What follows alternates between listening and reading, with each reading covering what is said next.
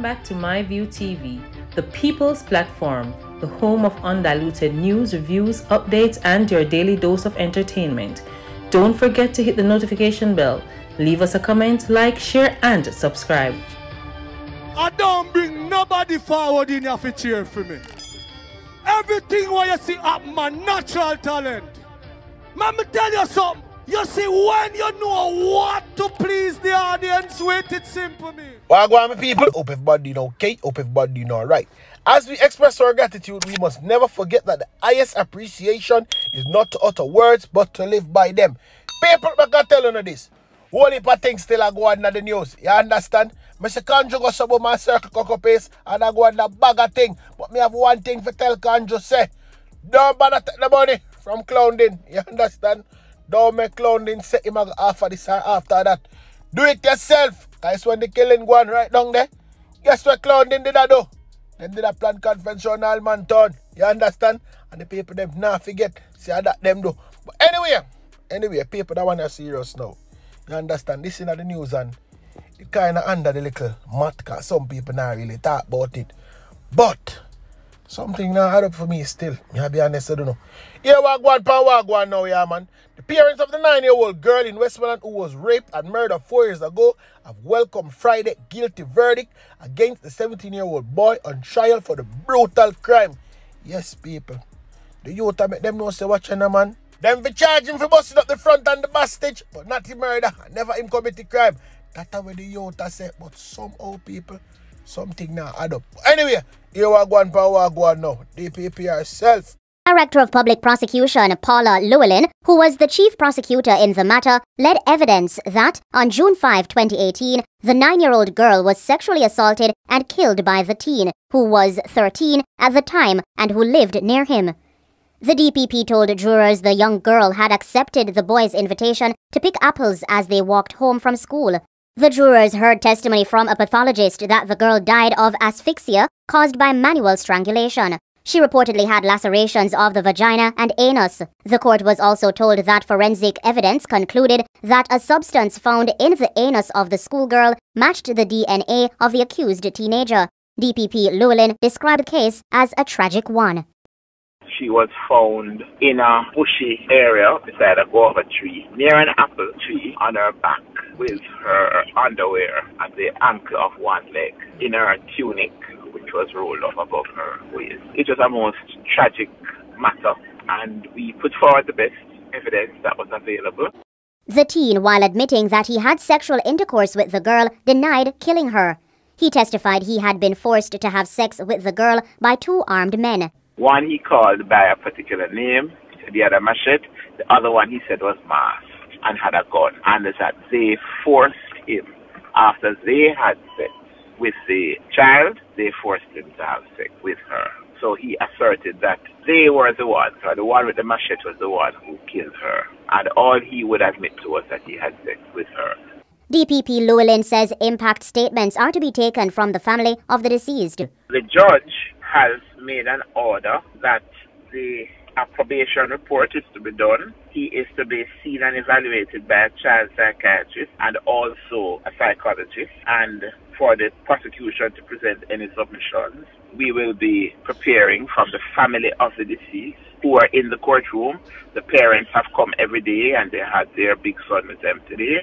A victim impact statement will be taken from them, and then the any antecedent report, and he ordered that he be remanded in a juvenile facility. The teen is to be sentenced by Justice Courtney Day on July 28. That is concerned. Well, I'm going to give you some more news before I go so boom and circle cocoa paste back on the listen to criminal defender and Conjo. You walk one now. Loadąman has been charged with the June 15, 2020 murder of Tashawn Douglas in Oklahoma Market District. 38-year-old Andrew Williams of William Street in the town center was on Monday slapped with several charges in relation to the senseless killing of Douglas.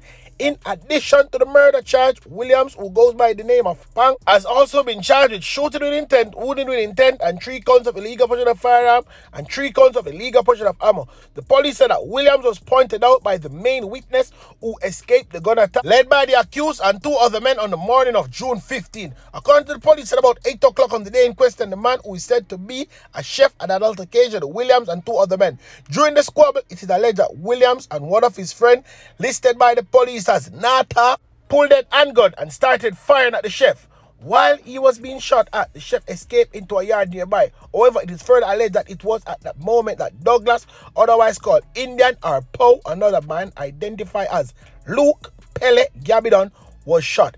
Douglas died on the spot while Gabidon was treated and released from the hospital after being shot in the left arm. Remember a long time I come and tell the police them I hear that. Me nah go stop say that. Look what the big idiot police them do now. Williams was picked up by the police the next day and taken into custody, where he was later pointed out to the police by the chef. Yes, people. The chef pointed him out, but the chef they don't tell them I already. I just slap them, they didn't forget slap him. Anyway now people, family and friends of Kimisha right down a cocoa paste, I go get help. You understand what me always say this? Don't wait until I'm gone to give me help. Give me the help now. Here Wagwan for Wagwan. I just want to see him face to ask him why him do it. I need answers, said the grieving Gwendolyn McKnight. You see there? Guess who got circular? Kanjo got circular, people. And Kanjo have this to say.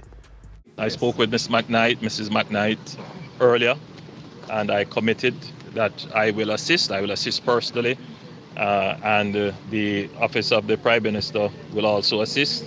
The Member of Parliament will assist, the Parish Council will assist, and the Child Protection and Family Services will assist. There is a kind of sense of emptiness that no matter what we do, it just cannot remove the stain on us all.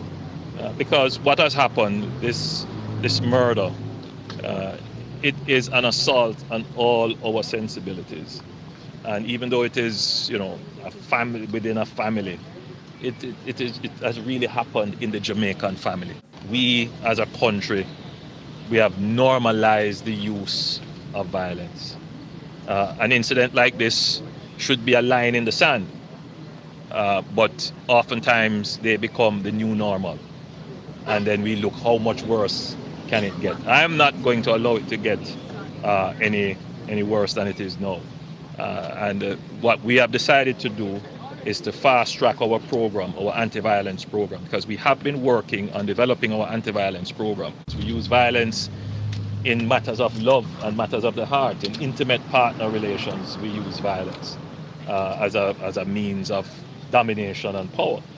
And between family and neighbors, we use violence to resolve conflicts, and where it is just a currency of our social transaction, and that must change.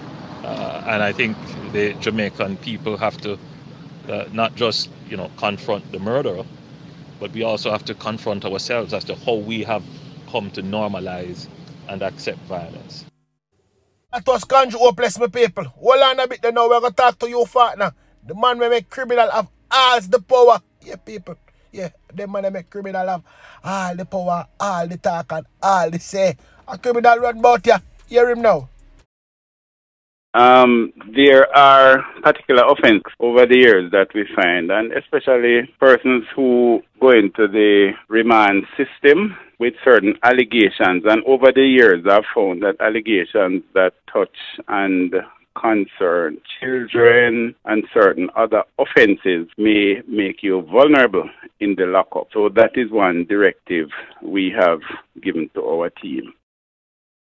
We had initial contact with him, and one of the steps we had taken in that early exchange was to ensure he got medical attention, and then we'll be returning to have recorded dialogue with him. And he cannot direct the law enforcement bodies where to keep someone, etc. But I've directed my team to give that recommendation in terms to do the risk assessment and take the necessary steps.